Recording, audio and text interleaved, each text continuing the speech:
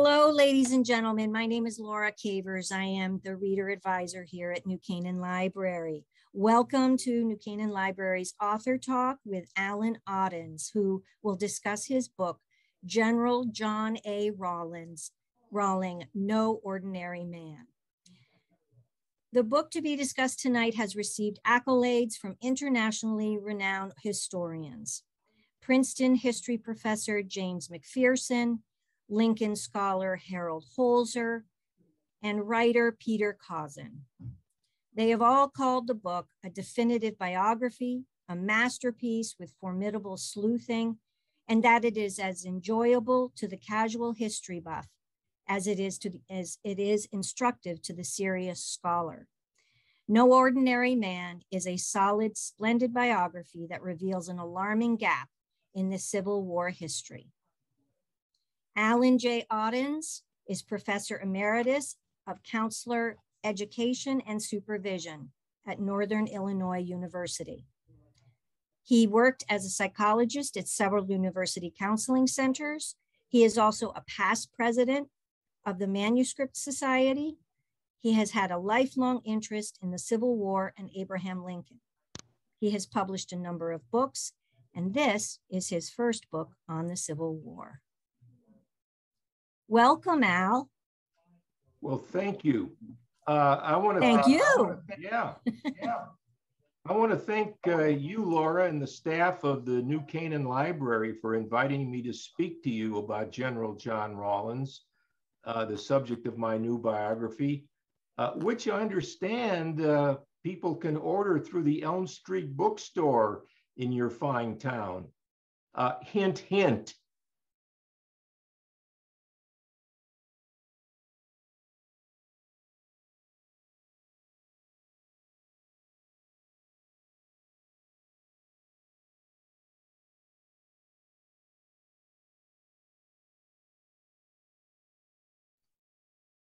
Laura, I've lost your sound.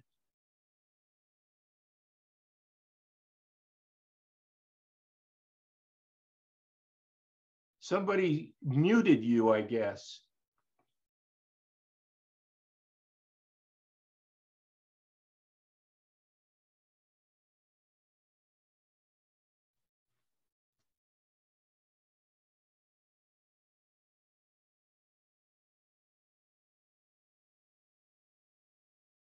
Can you hear me?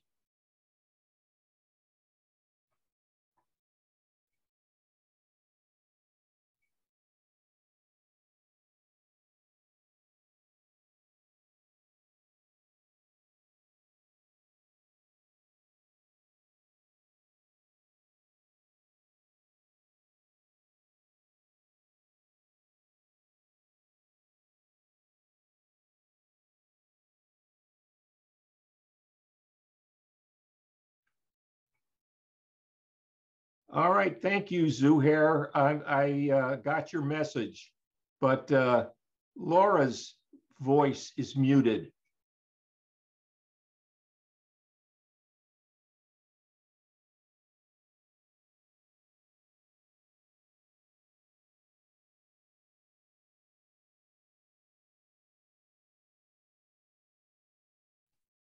Laura, your screen has frozen up.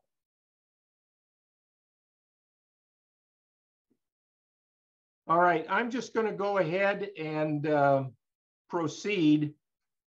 So let me go back and thank the staff at New Canaan Library and to give a shout out to Laura Cavers, who's helped organize this webinar. So kind of let me begin at the beginning. What I will do today in this webinar is to give you some glimpses from this biography. I'll start out talking first a little bit about who John Rawlins was and why a biography about him.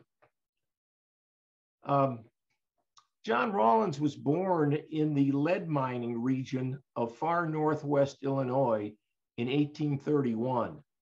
And that might surprise some folks who are unfamiliar with the geography out here.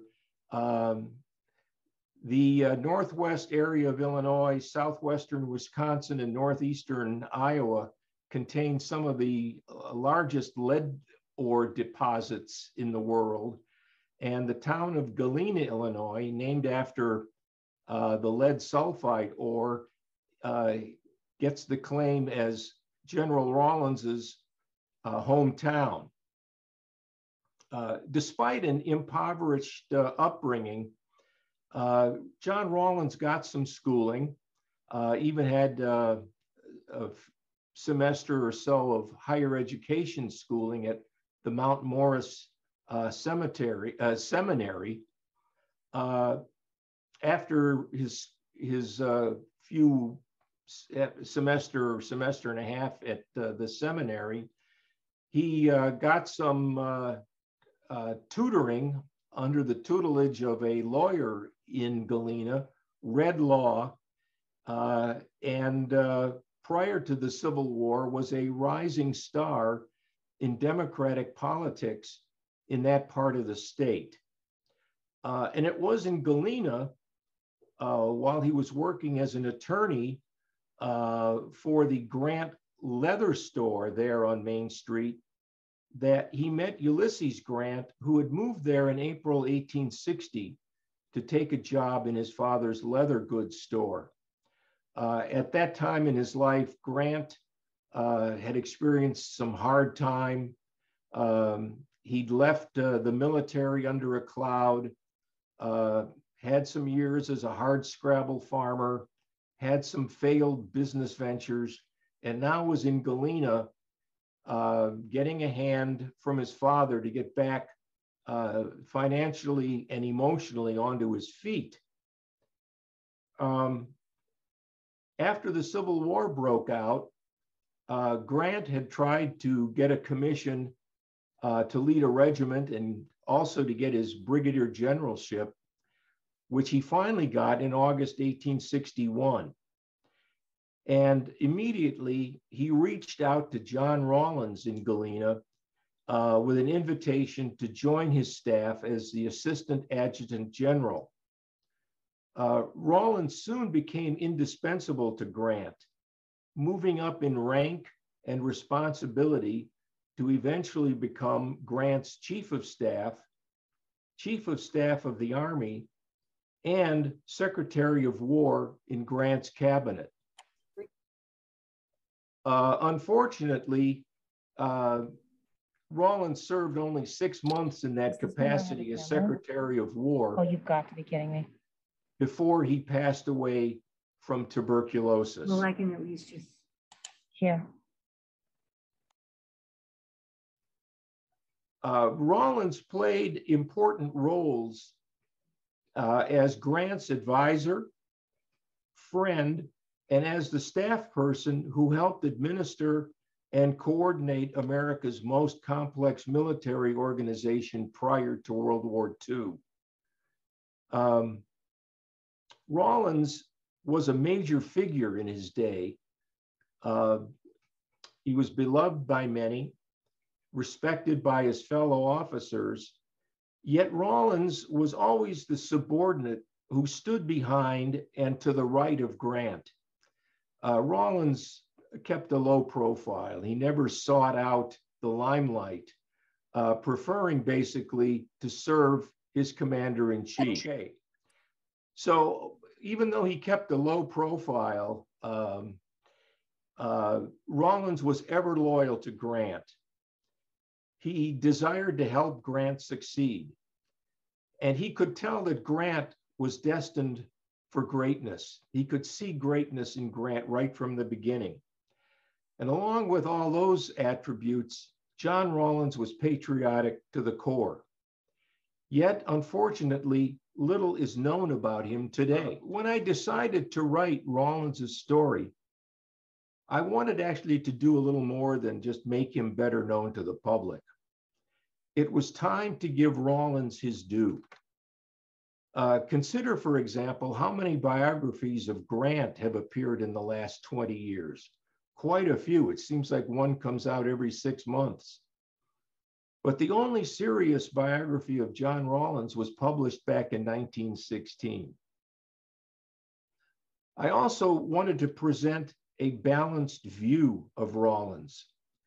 If he's portrayed at all, it is usually as the nag who had to keep Grant sober, or as the brains who was responsible for at least half of Grant's military and political success. There was an old joke back in the day that went, if you kicked Grant in the head, you dislodge Rawlins's brain.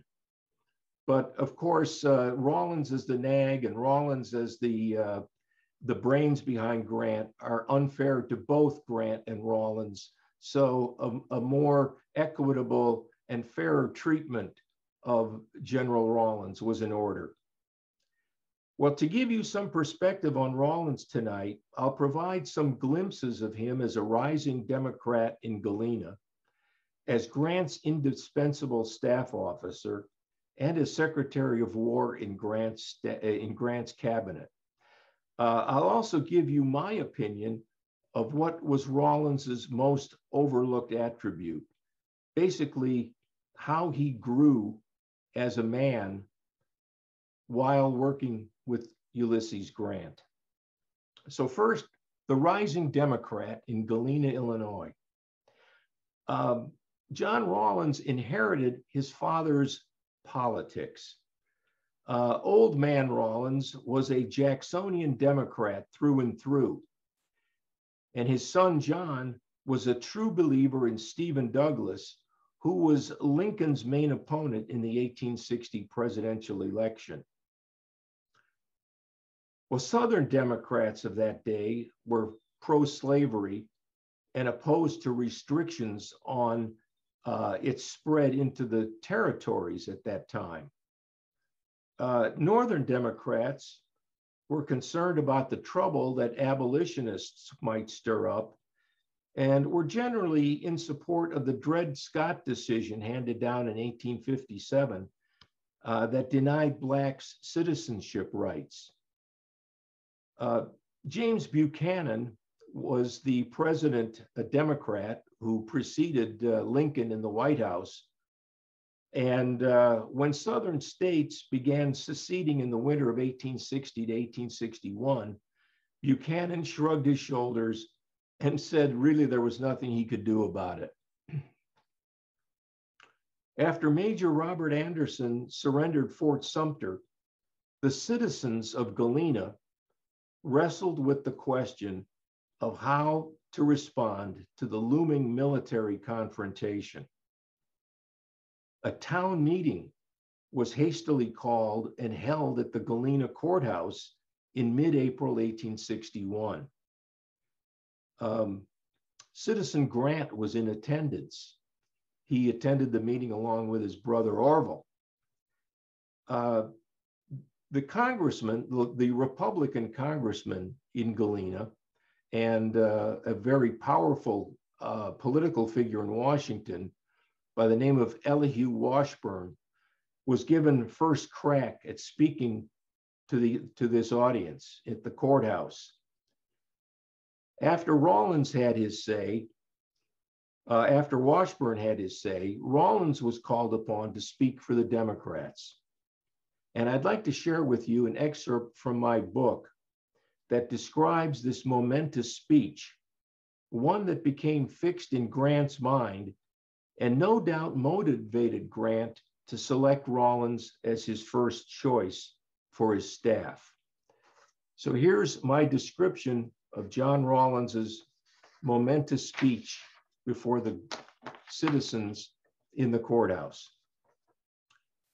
Galena's Republican Congressman Elihu Washburn was barely seated before the crowd began a rhythmic chant. Rawlins, Rawlins.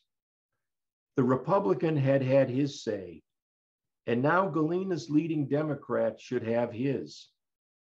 He threaded his way up to the platform where a tiny island of space was reserved for the speakers. He sized up his audience as they took measure of him. They saw a lithe lawyer with raven black hair and pale face alternating between expressions of fury and determination. John Rawlins was about to give the speech that not hell, high water, or hostile Black Republicans could prevent. Rawlins started slowly. His full-bodied voice enveloped the hall. He started with a history lesson. Listeners who were in this room 6 months before recollected how Rawlins, as a self-assured debater, used a similar approach when confronting Alan Fuller. Now, Rawlins hearkened the audience back to the sacrifices made by the patriots of the Revolution and the blood they had shed to defend their country. He reminded everyone about the American way. Minority factions yield peaceably to the opinion of the majority, even on contentious issues like the Missouri Compromise and Kansas-Nebraska Act. He spoke for 45 minutes. The great speech seemed to build on itself, to gather momentum, and the audience was carried along. Rawlins was reaching a crescendo. Now was no time for partisanship. The moment required unanimity.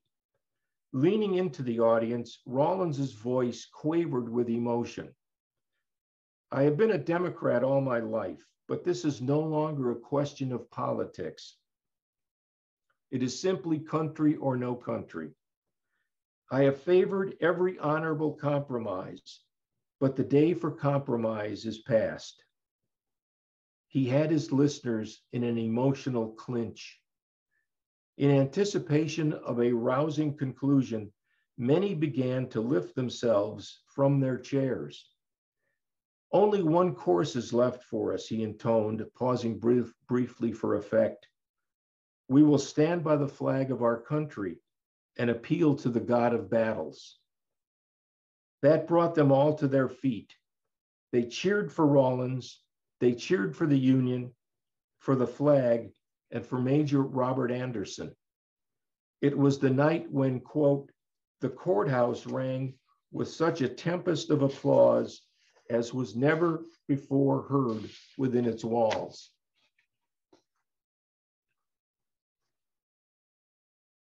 Well, because Rawlins advocated aggressive military intervention to bring the seceded states back into the Union, he was considered a war Democrat.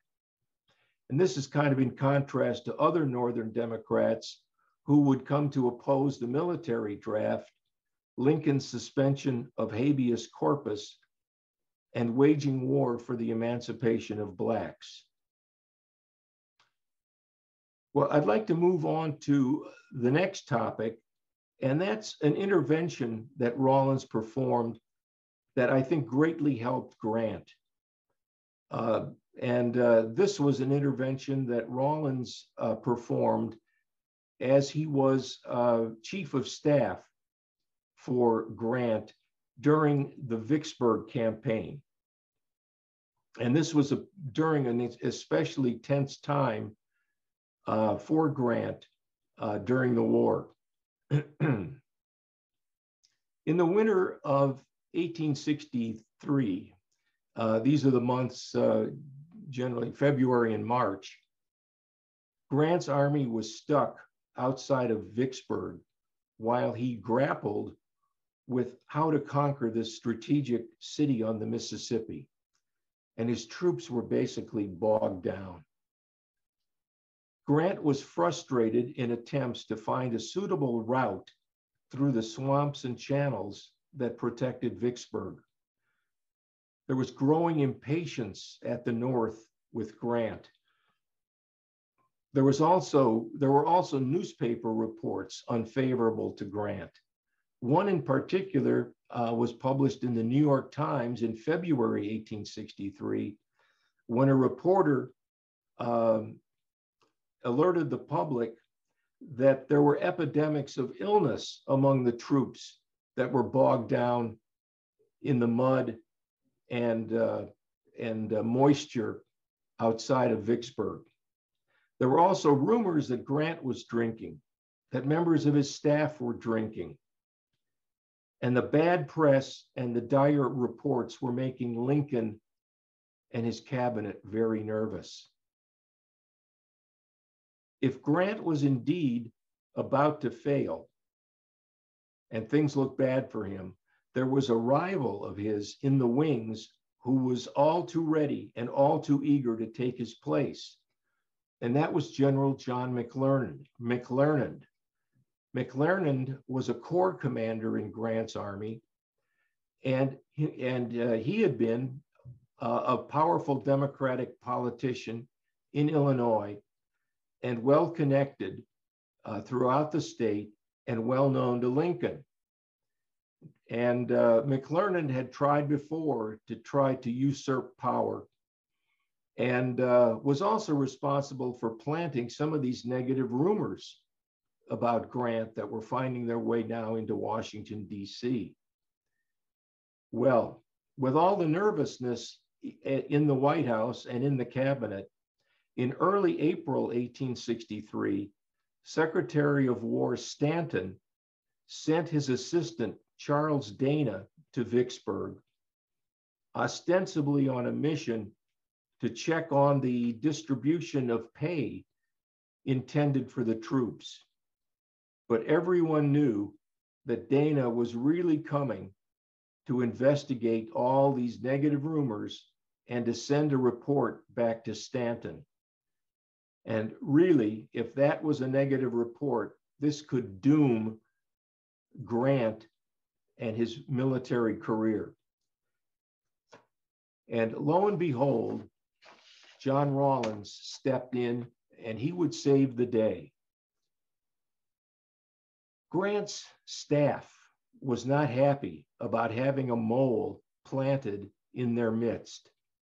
In fact, one of the staff members even suggested that when Dana showed up, he ought to be grabbed and thrown into the Mississippi River. But that was not the approach that Rawlins thought would be helpful at this point. Instead of confronting Dana or blocking his efforts, Rawlins took the exact opposite approach. He welcomed Dana. He made him privy to the discussions then taking place for capturing Vicksburg, gave him a special seat at the mess table, and made every effort to be as transparent as possible. The approach worked. Dana was won over, and he sent back glowing reports to Washington. And Grant's plan for Vicksburg would succeed just 3 months later. This was a tremendous success, and I think Rawlins needs to be patted on the back for helping Grant get through what could have been a very tense time. Let me also talk a little bit about a little known role that Rawlins played while serving as Grant's Secretary of War. Now, I mentioned earlier that Rawlins was only secretary for about 6 months. By the time he joined the cabinet, he was extremely ill and weak, given the tuberculosis that was wrecking his body.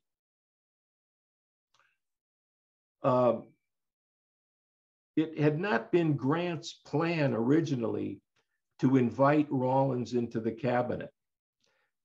Grant originally had planned to give Rawlins command of the Department of Arizona.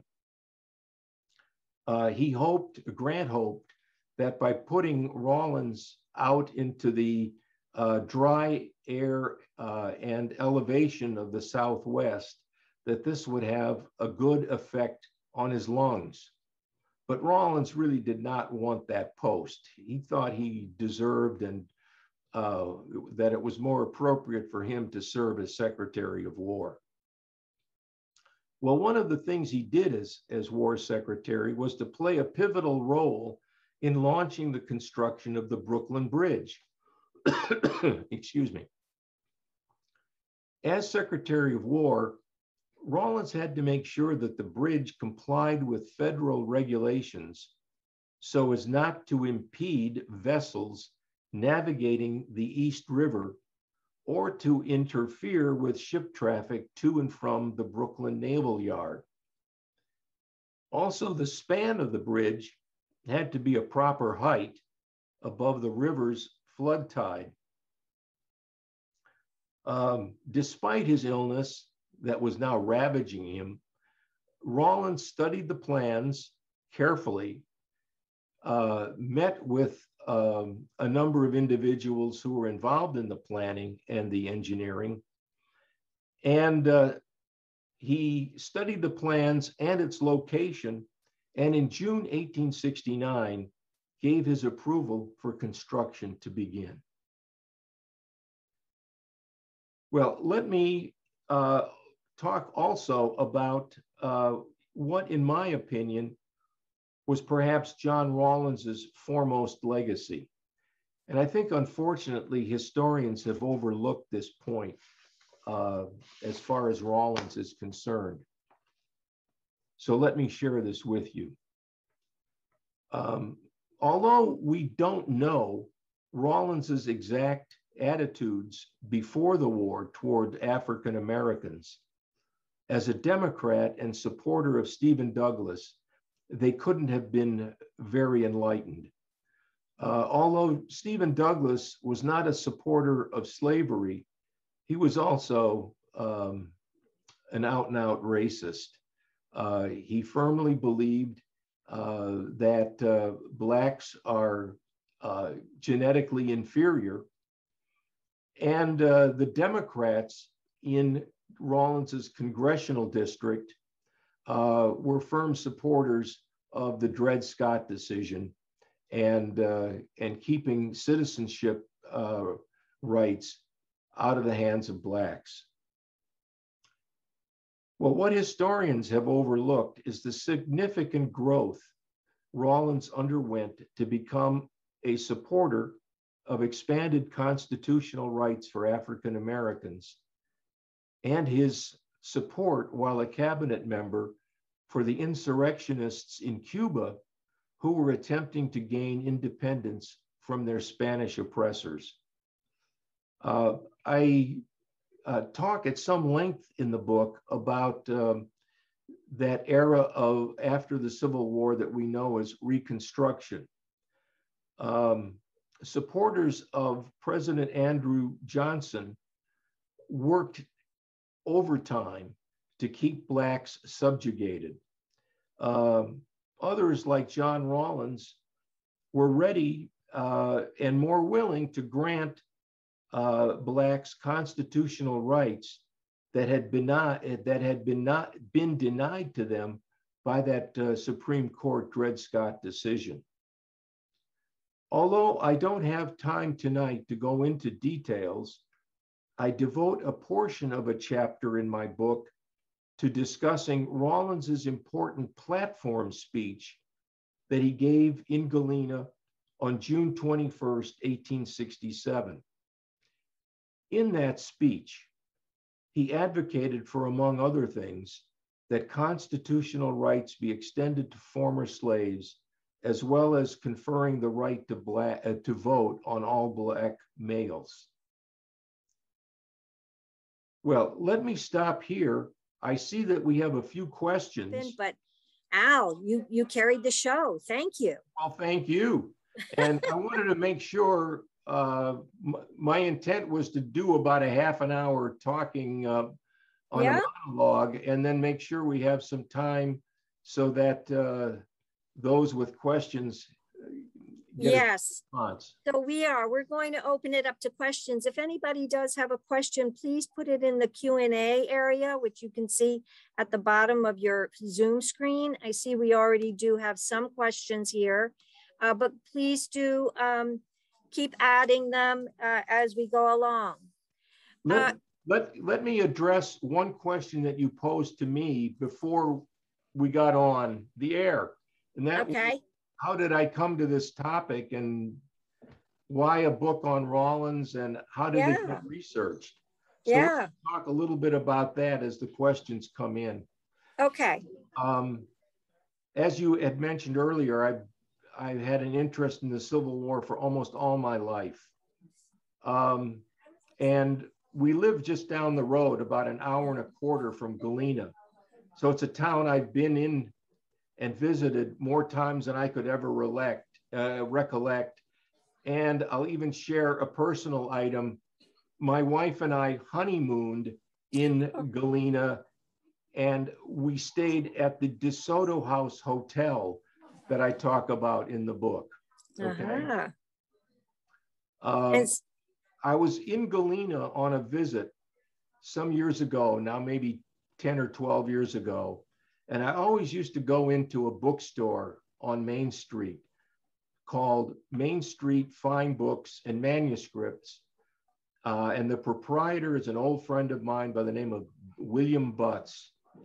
And we were talking, and Bill said to me, he said, "Hey, why don't you write?" And he knew I'd written a few articles on the Civil War.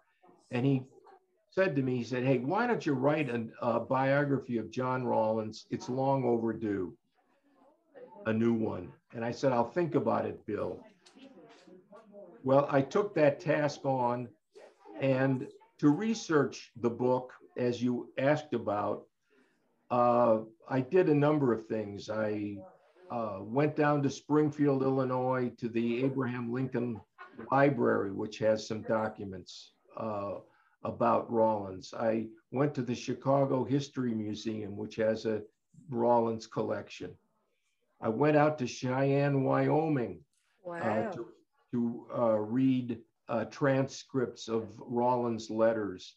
And also in Galena at the public library, they have copies of all of the newspapers of the day. So I was able to go back into the Galena newspapers and read firsthand what people were saying. So those are just some examples of what I was doing to get myself situated where I could write knowledgeably about Rawlins. And how wonderful that you are also to go to places where he had been, and to see the environment, see everything, get the words of the people there that were talking about him. How wonderful. That's part of the fun. Down to the Grant Presidential Library at Mississippi State University. It's another example of where my travels took me. Well, let us get on with some of the other questions. Peter Bergen is interested in knowing about Lee's equivalent of John Rawlins. How did he perform versus Rawlins? Do you have an answer for that? You know, that would have taken me into a whole different direction.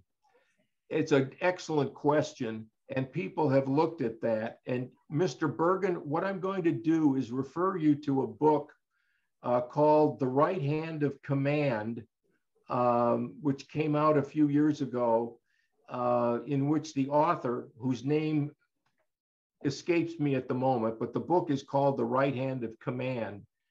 And the author of that book is an historian who's taken a look at how various commanders, Grant, Lee, and Sherman, and McClellan, for example, used their staffs.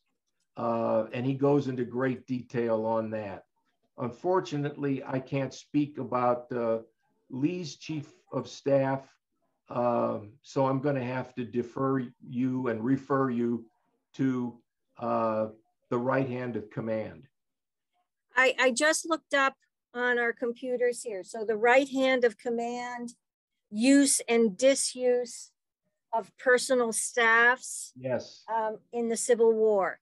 That was written by R. Stephen Jones, just to let, if Mr. Bergen wants to look for that. Yes, Stephen Jones. He's at a university in Oklahoma, if I'm not mistaken. Okay. All right. So the next question, Quentin Moore was asking, was Rawlins' personal life happy? Oh, that's a tough question. The quick answer is, well, you should have asked him. But frankly, I think Rawlins experienced a lot of heartache in his life. He grew up in an impoverished situation as a charcoal burner. They cut the wood to make the charcoal that was used to smelt the ore that produced the lead. His first wife died after 5 years of marriage because she succumbed to tuberculosis and obviously passed it along to him. He married a second time, which I think was happy for him, but his second wife had some difficult pregnancies. Rawlins' tuberculosis began to be evident in October 1863, and he fought that for the rest of his life. I think he was happy with what he accomplished, but when you read the book, you'll see some quotes I have in there from Rawlins, in which he admits to his wife that photographs of himself seem to show him in a very depressed mood. He would say, for example, gee, I look depressed, but I don't know if I feel that bad on the inside. So the next two questions are actually kind of the same. One's from Ken Heck and the other is actually from your classmate in college. And I'm probably going to say his name incorrectly. Zuhar Sudan. They both asked if Rawlins and Lincoln had met. Did they meet, talk, have meetings? Yes, Rawlins met Lincoln several times. And the first time, the first time that really meant anything was in July 1863, right after Grant captured Vicksburg. And I told you that there was that tension with General McClernand. I think you may remember that. Well, McClernand in May 1863 and in the next month, June, overstepped his bounds and Grant fired him, which was risky because as I said before, McClernand had a lot of very powerful connections. And after Vicksburg fell, Grant sent Rawlins to Washington to meet with Lincoln and the cabinet to do a couple of things. One was to gauge the feeling in the White House as to, what did they think now that McClernand got fired? Are they angry at Grant? Do they think McClernand needs to be avenged and so forth? And the second reason is he wanted somebody to represent him in Washington who could give a good description of what went on in Vicksburg and how Vicksburg was captured. And Rawlins, of course, could do that and speak very highly of his commanding officer. So that was one time where Rawlins, and probably the most important time that Rawlins met Lincoln. It's a great question. I haven't counted up the number of times that Rawlins was in Lincoln's presence, but there were several times when they met. Okay, I got a little note that the library is getting loud, so I muted myself. But there is another question from Charles Salmons. He asks, didn't Rawlins have an adversarial relationship with General Sherman? Wow, yes, that's a great question, and thanks for asking it. For a long time, they were quite close. And let me talk a little bit about what transpired to kind of drive a wedge between them. There were two things. Let me take one, and I could talk about both, but it might take up a little too much time. The one incident that caused a rift between Rawlins and Sherman was Sherman's decision to take his army on the march to the sea. And Sherman left Atlanta in, I think it was November 1864, and marched from Atlanta down to Savannah. And this decision by Sherman was met with some skepticism by a number of people. Although Grant gave his okay, Grant indeed had his worries because Sherman would be on his own, cut loose from a supply line, and Sherman was also taking the best troops with him, the cream of the crop, so to speak, leaving General George Thomas with kind of the leftovers. And Rawlins was worried about this and expressed that worry. But Rawlins was not the only one who was concerned. Even Lincoln wondered if Sherman could pull this off. Well, Sherman accused Rawlins of going behind his back and talking to the administration against him. I don't have any proof that Rawlins did that, but I do offer an explanation in the book that would require a little bit more time to go into than we have here. Sherman never forgot. However, I think Rawlins was right. And one of the things I do is to provide some ammunition for that by quoting at length from General John Schofield, who was Rawlins's predecessor as Secretary of War and was a well-regarded general for many, many years. So you can read what I said in the book about how Schofield supported Rawlins for his skepticism about Sherman's march. What Rawlins really wanted was for Sherman to turn his attention and first destroy Hood's army and then go on the march. I'm going to have Mary Manning has had her hand up for quite some time. And Mary, you can type your question into the Q&A, or I'm going to allow you to talk. I'm going to turn you on if you want to. You Hello? need to, are you there, Mary? Yeah. Hi, can you hear me or no? I can hear you. Yeah, I just want to say I'm Rawlins's great-great-great-grandson. I'm very excited about this book, and he's been a real exciting person in our family history. You know, we see his statue in Washington, D.C. Yes. So I'm very excited about this.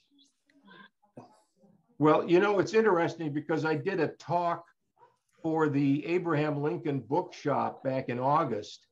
And one of the participants was Wade Rawlins, who was a great-great-great-great-grandnephew of John Rawlins.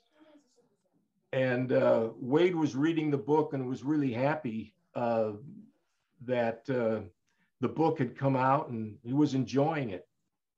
And how are you now related to John Rawlins? Well, my mother was a maiden named Emily Sheehan, and so I think Sheehan was had friends with Rawlins, and anyway, so my mother's great-grandfather or great-great-grandfather was Rawlins, and through the Sheehan. Yes, one of John Rawlins's sister married a Sheehan.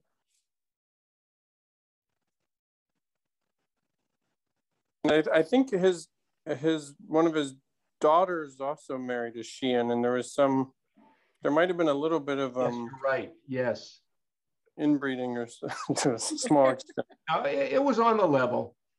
Yeah. Well, that's great. I'm glad you're able to give us that information. And have you visited Galena, by the way? I have never been there, but is there any stuff there that mentions Rawlins, or is there stuff to see there with respect to Rawlins? Not a lot. There is a Rawlins Road in Guilford Township that goes through the old Rawlins property, but there's really no statue to Rawlins. There's nothing in the museum in town, nothing much in the museum in town about Rawlins. So if you go there, it's really to steep yourself more into the history of Ulysses Grant. Okay. Well, thank you. Thank you. We have two more questions. That was a nice familial. That was fun. Absolutely. Yeah. Okay, so another question. Why would the Secretary of the Army be involved in the Brooklyn Bridge design approval process? Well, as I mentioned, you had to make sure that the span of the bridge was high enough so that ships would not get hung up on it, and that it wouldn't impede river traffic. So it really needed the approval. Because there were these military aspects to it, it needed the Secretary of War approval.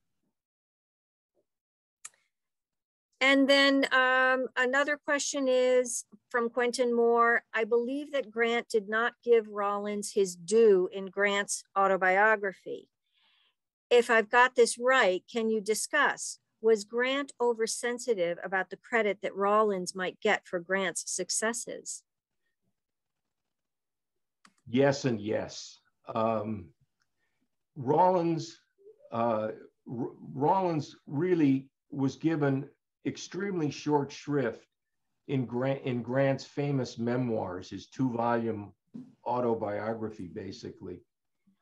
And Rawlins's friends were aghast that he had been basically left out of Grant's memoirs.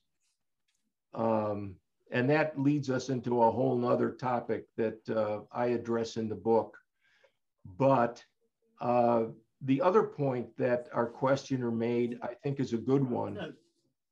And that is, I'm of the opinion that Grant was very tired of hearing about how Rawlins was his better half and had been responsible for so much of his success. And Grant heard this. This stuff was coming out the day after Rawlins died in the newspapers. And I think Grant wanted to make sure that in his autobiography, and really that was his legacy. That was going to be the last thing he'd ever do. He wanted to make sure that he stood on his own 2 feet. And if you're a little bit familiar with Grant's memoirs, there was another person from his staff by the name of Adam Badeau, who was skeptical about whether Grant could write or not. And Badeau had kind of thought that, well, he could sneak in there and basically be Grant's ghostwriter and do the writing for Grant. Grant wouldn't have any of that. This was Grant's time to stand on his 2 feet. And he expelled Badeau from the writing. Badeau later sued, by the way. So it's a great question. And there's more detail in the book about that too.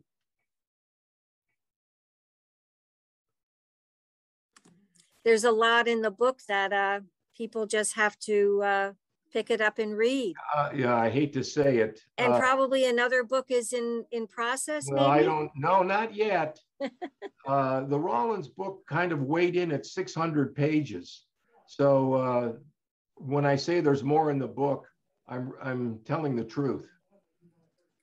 Ladies and gentlemen, we're coming up to the end of our time. Is there one more question anybody has? Well, I tell you, the book is in the library, but checked out. And so please put it on hold. And also you will find copies of it at the Elm Street Bookshop in town. Al, thank you so much for being with us. I'm very sorry. My deepest apologies for our technical issues, but you carried the ball and I thank you. Hey, no problem.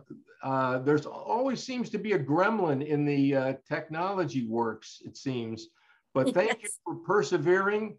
I appreciate the questions. They were excellent. And having had the chance to chat with one of the Rawlins relatives, yeah, I mean, that's special. I really appreciate that. That is great. And I'll tell you, if Mr. Manning wouldn't mind, if he might see if he asked Mr. Manning if he'd pass his email on to you. Okay. All right. I'll be happy to take it. Here, my name is Laura Cavers. If please that's appropriate. Send it on to me, and then I will let Al know of it, and he'll be in touch with. Yeah, I'd love to hear whatever family stories there are. Yeah. And also, while we have one last minute, speaking of David Sheehan, who was Rawlins's best friend, one of the things I was able to research was the diary that David Sheehan kept when he was incarcerated in prison for having gone against Stanton's regulations. There's a story in the book about that. And I think I'm the only person who's had a chance to have that diary in his hands in the last many, many years. So that was really quite a treat for me to be able to see that. That is great. Al, thank you again. And to all the audience members, thank you for your patience, sticking with us. I look forward to seeing everyone at our next author talk. We have more coming up. Please check the New Canaan Library calendar. Thank you. Good evening to all of you in New Canaan. Oh, you're very welcome. Good night, everyone. Thank you.